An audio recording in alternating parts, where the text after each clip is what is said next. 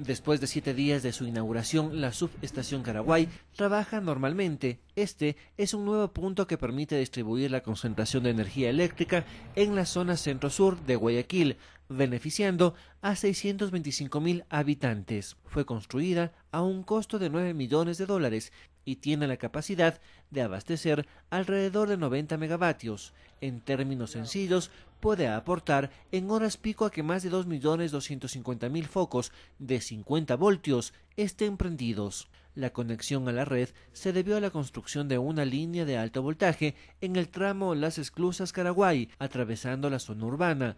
La inversión para construir esta línea fue de $4.500.000. Caraguay forma parte del anillo eléctrico Guayaquil, que conforman otras subestaciones, como la Nueva Prosperina y la Salitral, entre otras. El anillo eléctrico permitirá mejorar el nivel de voltaje, así como reducir la pérdida de potencia y energía. Se tiene previsto que suministre 231.000 voltios. Este tipo de obras permitirán abastecer al puerto principal, que concentra el 30% de consumo de energía a nivel nacional. José Luis Quinteros, Ecuador TV, su televisión pública.